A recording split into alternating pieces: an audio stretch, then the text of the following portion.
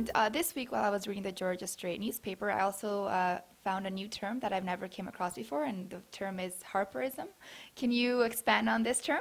Yeah, Harperism, it's an SFU adjunct professor of communications, Donald Gutstein, has been writing about conservative think tanks for many, many years. The Fraser Institute is the best known in Canada, and it's based in Vancouver, just a few blocks away from the Georgia Straight office on Burrard Street. And it was created in 1974 by Michael Walker, who was the executive director. He was an economist. He'd worked for the Bank of Canada.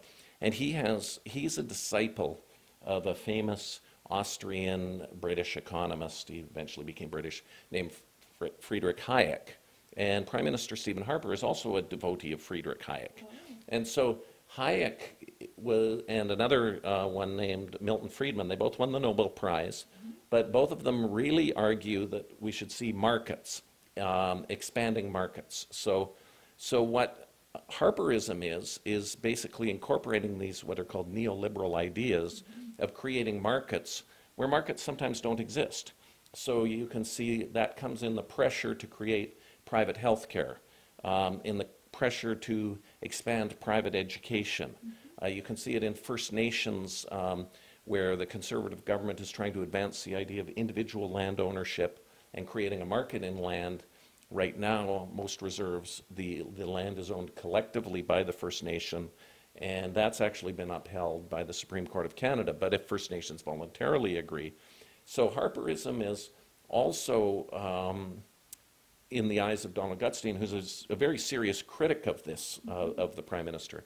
He argues that another component of Harperism is being very gradual. So he's using this term Harperism like Thatcherism or like Reaganism, and saying it's a gradual revolution taking place in Canada, and we're seeing fairly profound changes. And a lot of that is influenced by these think tanks. So you've got the Fraser Institute, you've got the Frontier Center for Public Policy in Manitoba, you have the Atlantic Institute for Market Studies in the Atlantic area of the country, you've got the Montreal Economic Institute. So there are all these kind of neoliberal think tanks, they're all influenced. The Macdonald-Laurier Institute is another one. And they're all kind of based on the ideas of Milton Friedman and Friedrich Hayek. And so their ideas come forward. There's lots of people in the media who repeat these ideas. They're taken up by the government and they become policy. One of the issues, so they're promoting something that they say is economic freedom, so basically get the government out of the way and create markets. One of the downsides is that this thinking can also lead to greater inequality, according to Donald Gutstein. So, Income inequality. Yeah, income inequality. So that's, and so he says that's the Achilles heel of this.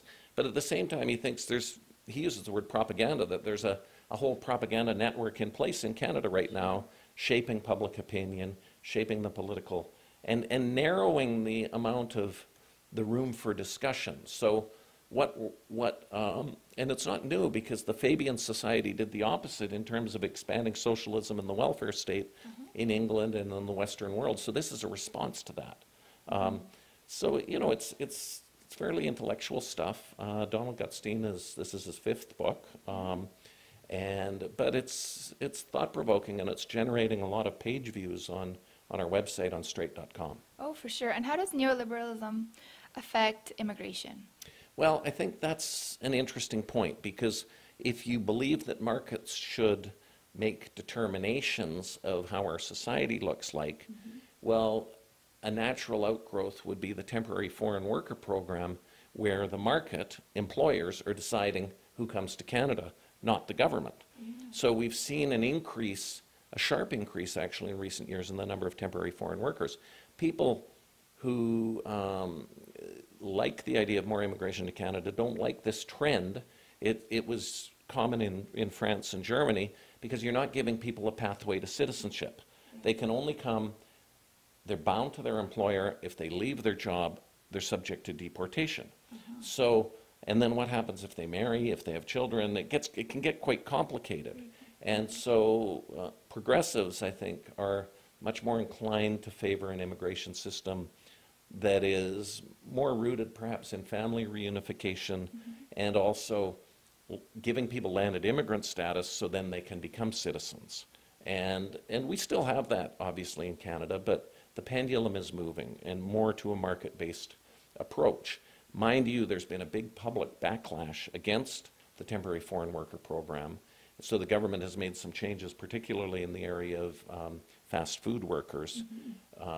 But at the same time, it's a risky political strategy because I don't think it's that popular with the public. Right. So it's not very popular with the public. What's your opinion on Harperism? Well, I'll just say with that issue, it's very popular with the business community. And in areas of low unemployment, like Alberta, like let's say you go to Fort McMurray, where they're having trouble finding workers, the temporary foreign worker program can solve it. I think, personally, I think Harperism, I think Donald Gutstein's come up with a very intriguing analysis of what's taking place in Canada, and I recommend the book. I think I'm definitely going to be reading that so I can get more engaged in Harperism and the political issues that are happening here. So that's all the time we have for today. Thank you so much, Charlie, for your wonderful insight on this week's current events. WOW TV viewers, don't forget to pick up your local copy of the Georgia Straight newspaper or visit them online at www.straight.com. Thank you and see you next week.